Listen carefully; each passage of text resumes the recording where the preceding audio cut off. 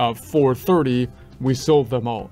So we're going to make our periodic adjustment as of the end of the month. We're always going to do it as of the end of the month for the sales side on a periodic basis. You might do it weekly, but monthly is quite common. Let's say it's at 4:30. I need to format this in the date format. So I'm going to click on it, right click, and format this as a date format. I'm going to take the years off. So 4:30. Okay. And then we're going to sell, we sold the total amount of 3 units. But once again, I'm going to put them on the books one at a time. So I'm just going to say 1 unit at a time. And I'm going to pick the cost up each line item. So there's the $20 that we are picking up.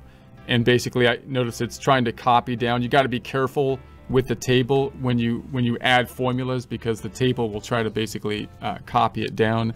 I didn't want it to copy that down, so I'm going to undo that bit. So I undid that. And so now I'm going to copy the same thing just to those couple cells. I'm going to copy this to these cells. So there we have it. So now we've sold all 3 units. So the unit balance at this point in time, I'm just going to say was 1. We sold the 1. It's always going to go down to 0. Once again, it's trying to copy down. So I could undo that so it doesn't copy it down. And then I would like to be the one that copies it down just to those number of units.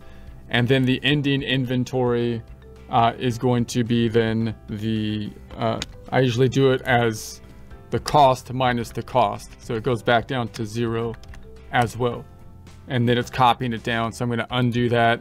And then I want to copy it down to make sure it doesn't mess up if I had any other rows in the table. So we sold all of those, basically have been sold out. And then we're going to say on the other 2 items that we didn't sell any of the other items at this point in time. So now if I look at my total inventory, I can say, let's bring this back up and bring in all of my inventory. I'm going to remove the filters or select all of them. So there we have it. And let's pull these ending balances all the way down now. So I'm going to say, let's pull these down. And so there they are. So now we've got our ending balance. Here's our ending inventory summing up to 2810. Okay, we can summarize this in a table. I'm going to go over here and try to make this, I'll make this a skinny column. And then let's put a little table together and for our summary table. And I'm going to put my headers over here. I'll say this is product 1, which I might be able to get by just, well, let's just type it in here. I'll say product 1, product 2, and product 3. And what do we have thus far? We've got all 3 products. And then I'm going to say this will be the unit balance and then ending inventory. And let's do this. And let's make this a header. I'll make this black and white.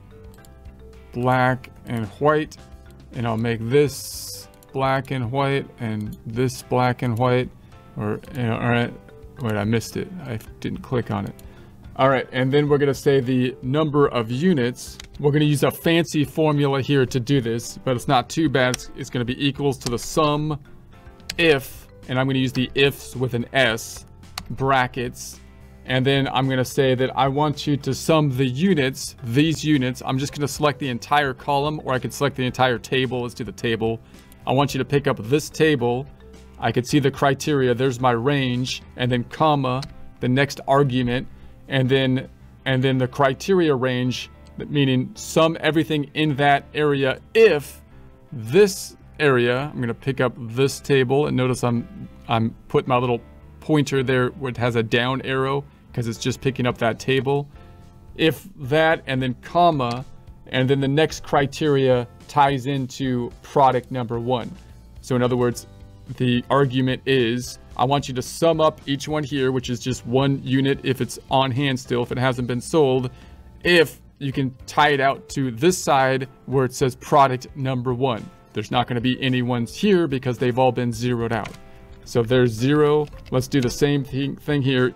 Equals, I'm going to say sum if and I'm going to take the one with the S, ifs, and I want you to take this range, sum up this range, comma, criteria range, which is going to be this range, and you have to have that tie out to, comma, this criteria product number 1.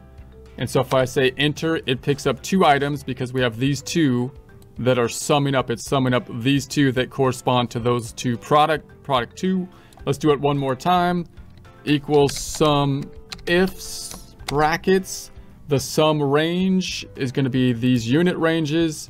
You want to sum those up, comma, to get to the criteria range, this range. And then, comma, if you see in that range a number 3. So then it's going to give us 4 of those because we had 4 of these with a number 3. And then let's do the ending inventory. Similar kind of process. We're going to say equals the sum ifs, brackets. I want you to sum the ending inventory range here, comma, if, similar process, if this product range, comma, criteria has product 1 in it. So once again, it's 0 because it's summing these up, which are gone, and there's nothing of product number 1 left. Do it again here, equals the sum ifs, brackets, sum range, ending inventory, comma, criteria range, here, finding the products, comma, and then the criteria is product number 2. So there's the 210, 210 representing product 2. Product 2 adds up to 210 for those 2 line items on product 2. And then once again, equals the sum ifs, bracket, sum range here, comma, and then the criteria range here, comma, and then if there's product number 3, enter.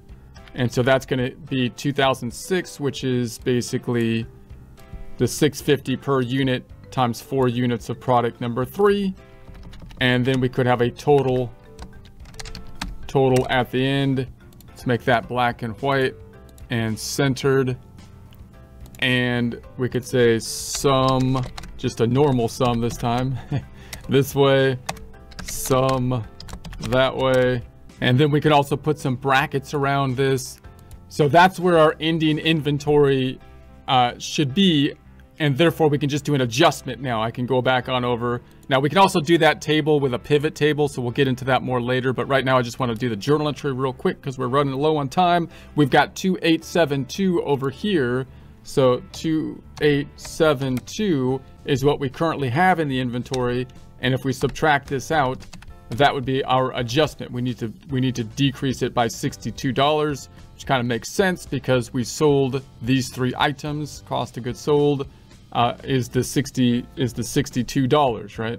So I'm going to go back on over and say, all right, let's go back on over here and just do it with a journal entry, new button, and we're going to do the journal entry monthly instead of just like at the end of the year. I'll just do a journal entry and say this is as of the end of 04/30/24, and we're going to say that cost of goods sold is going to be here, and that was for $62, and then we've got inventory is going down at $62, and